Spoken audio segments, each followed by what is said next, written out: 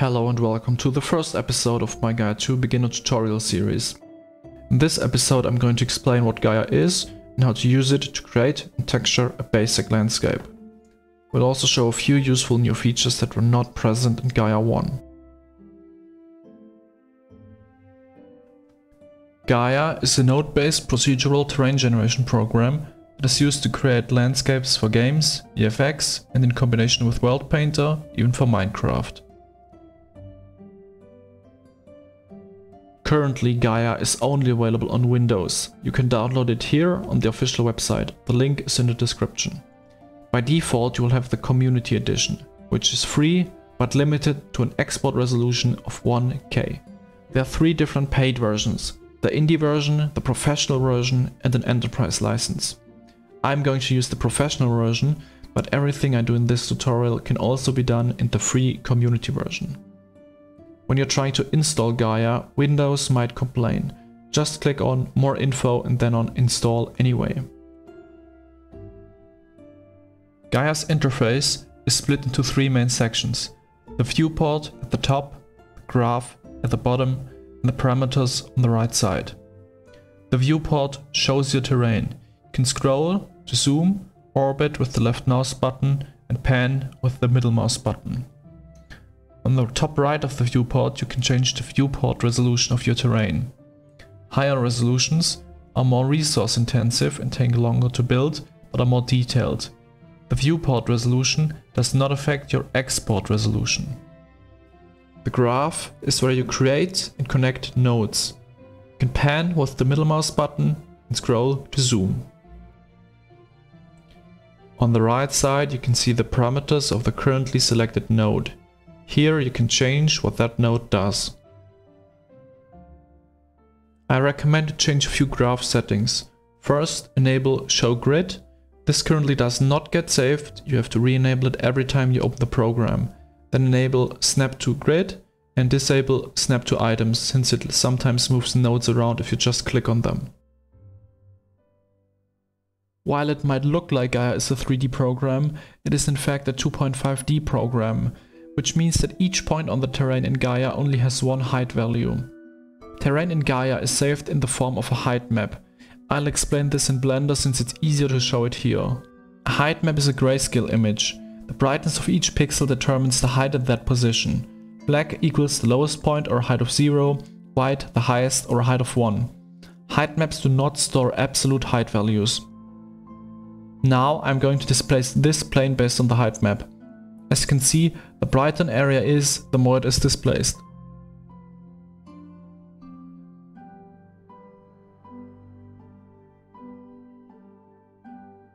Another important thing to keep in mind is that steep slopes are automatically less detailed. Imagine that each polygon here is a position on the map that has one height value assigned to it. As you can see, when the slope gets steeper, the area over which the height information gets stretched also grows, which leads to a less detailed result. In Gaea, you create terrain by creating and linking together nodes. A node is like a machine that takes an input, processes it, and then outputs the results. To create a node, you can either open the toolbox on the left side of the graph and select the one that you want to use.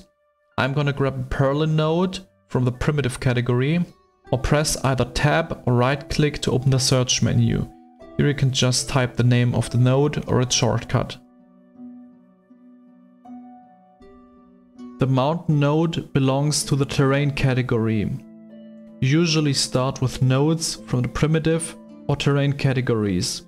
Unlike most, these nodes do not require an input to work. Next, I recommend to change the way the toolbox is displayed. As you can see, all the categories are split into these subcategories. If you go to Tools, Options, Workspace, then set Organization to Show All, you're now able to see all the nodes that belong to a category right away. Now you can change the parameters of the mountain node. You can, for example, change the scale, the height, or even the style, which will lead to a completely different result. Just play around until you get a result that you like.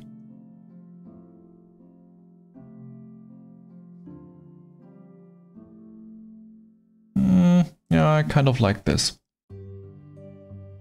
Your viewport shows the currently selected or the pinned node. You can pin a node by right-clicking on it and selecting a lock preview, or by clicking on it and pressing F. Then it's marked with this green icon. After you have a basic shape, it's usually a good idea to apply some kind of effect to it. There are two categories of nodes that are usually used for this: the Modify and the Surface nodes. In this case, I'm going to use the Fractal Terrace node from the Surface category. Drag the output from the mountain node to the upper input to connect the node. This node creates these terraces and gives you a lot of control over their shape. First, I'll pick a seed that I like, then I'll change the spacing, and as a final step I'll reduce the intensity a bit.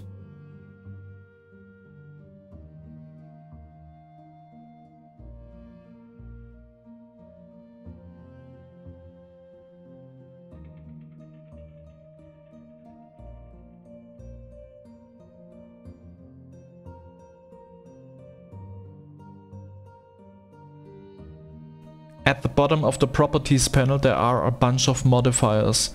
These are like post-process effects that change the output of the node. You can, for example, auto-level a node, which forces the output to use the full range from 0 to 1. This can be very useful when creating masks. You can also drop the result to the floor, which is easier to see on the Perlin node.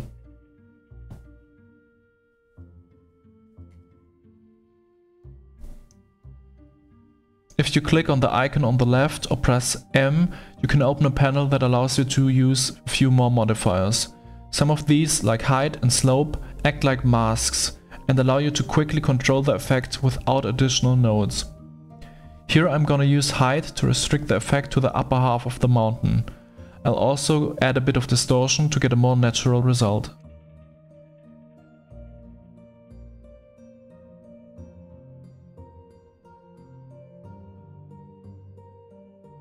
There are a few different erosion nodes, all of them under the Simulate category. The regular erosion node, Erosion 2 and Easy Erosion. Erosion is basically the Gaea 1 erosion node. Erosion 2 is a new and super fast node with different settings. Easy Erosion is a simpler node based on presets, similar to the Wizard node in Gaea 1. For this tutorial I'm going to use the Easy Erosion node. Here you can see that the different presets lead to completely different results. You can also increase or decrease the influence a bit.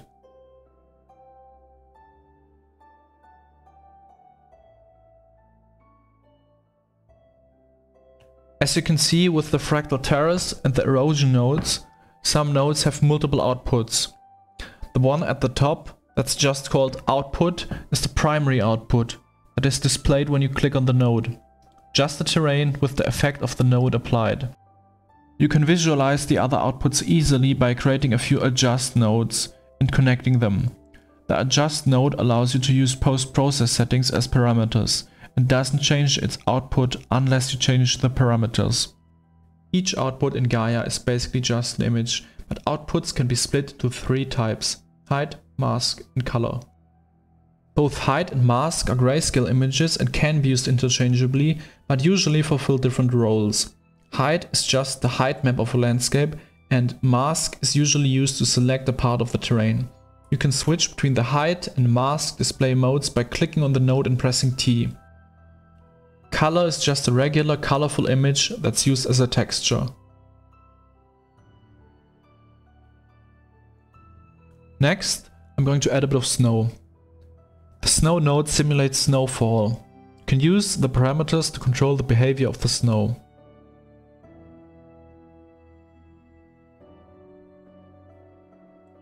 If you want to reset a node to its default settings, you can do so at the top. In this case, I'm just going to use snow line to restrict the snow to the upper half of the mountain.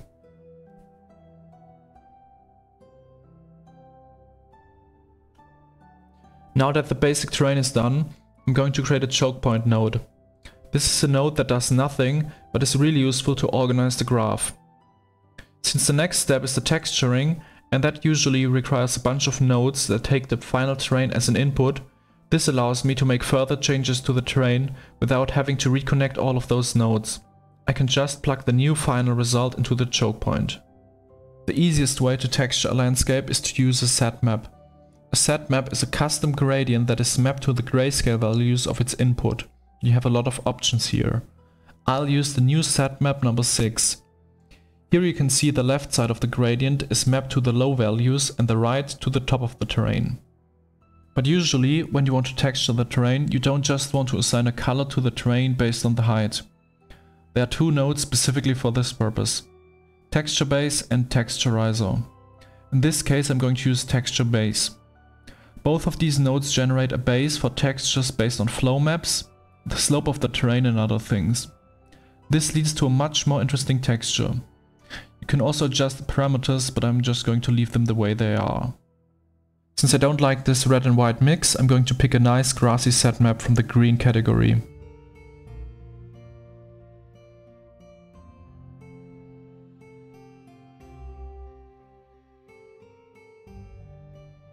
This is a great point to use one of my favorite Gaea features, portals. You can turn any output of any node into a portal and then remotely access that output without connecting a wire. This can be very useful for outputs that are reused often, especially on larger graphs. In this case, I'm adding a portal to the choke point node.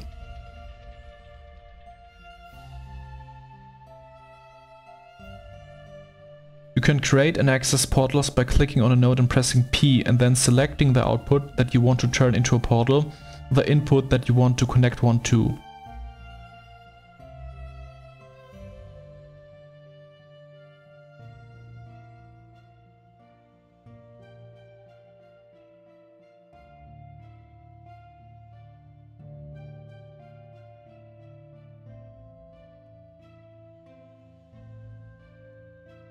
While there are a lot of colorful set maps, it gives you a lot more control when you manually combine multiple set maps based on terrain features.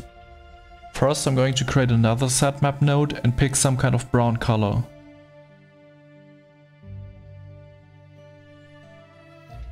To combine these two maps, I will use the combine node, one of the most important nodes in Gaea. To select the part of the terrain that I want to texture differently, I need a mask. The mask determines where the effect of the node is applied. Black pixels remain unchanged. The brighter pixel, the stronger the effect. This can be done with most nodes. For this, I will use the flow node. This node simulates the flow of water and gives you a grayscale mask of the result. It takes the final height map as an input.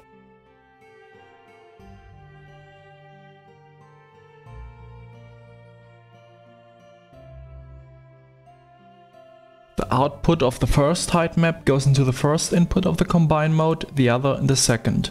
The output of the flow node goes into the mask port. In the regular blend mode, the combine node just replaces the first input with the second.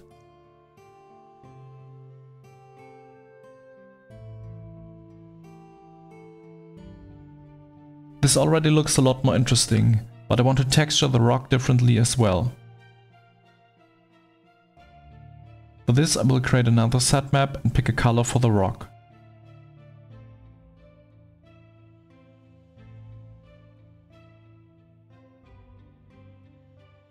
There is another, quicker way to create a combine node. Drag the output of one node onto the output of another.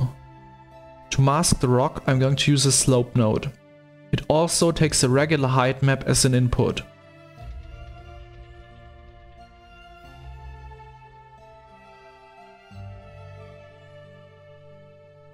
The range parameter selects the highest and lowest angle. The falloff creates a gradient based on the slope around the edge to make the transition less harsh. I'll increase the maximum range to 90 degrees and set the minimum to something that looks good.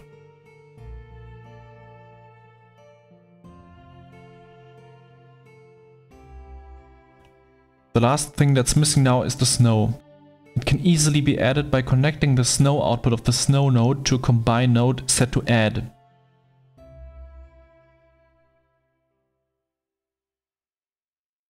In this mode, the node just adds the values of each pixel. Since everything that isn't snow is black or has a value of 0 and the snow is white or 1, it will just color the snow white.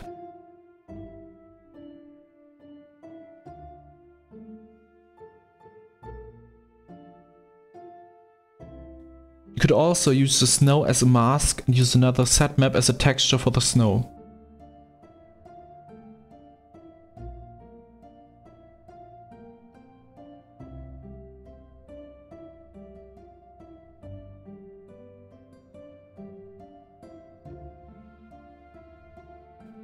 In the beginning I mentioned that Gaea is a procedural landscape creation tool. This means that everything you do in Gaea is non-destructive. If you make any changes to your terrain with a node, the input remains unchanged. It also allows you to plug another input into a node and apply the same effect. If I plug the Perlin node into the Fractal Terrace node and go back to the end, you can see what I mean. I can also pin the final node with F and adjust any of the other parameters to see their impact on the landscape. I'm going to adjust a few nodes to get a better looking result.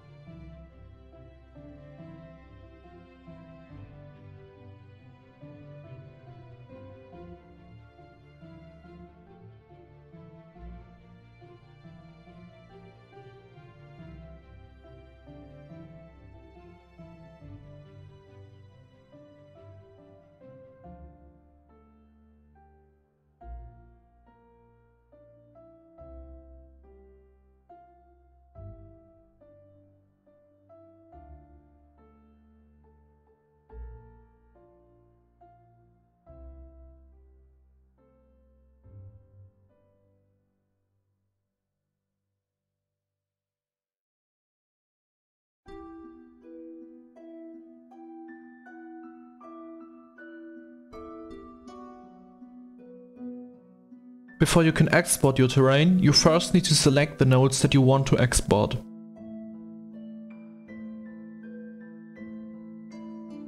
There are two ways to do this. First, you can mark a node for export, either by right-clicking on the node and selecting Mark for Export, or by clicking on the node and pressing F3. The other option is to use the export node. The advantage of the export node is that you can select the file format in which you want to export and the node parameters.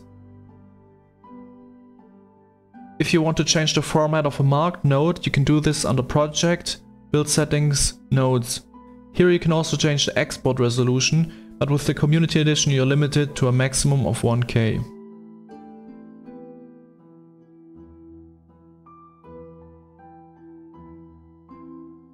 I'm going to use export nodes to export the final Heightmap and the final color map. You can change the name of the exported files by renaming the node, either by right-clicking on it and selecting Rename, or by clicking on the node and pressing F2. I'm going to leave the Heightmap at .dxr, but I'll switch the color map to the 16-bit PNG format.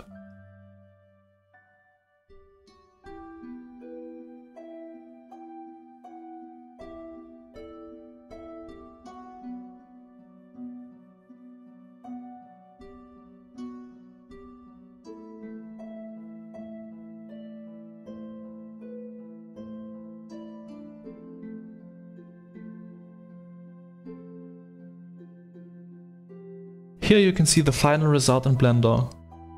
An annotated version of this project is available for free on Gumroad. The link is in the description. This is just the first episode of my beginner series. If you have any questions or topics for future tutorials, please let me know in the comments. Goodbye!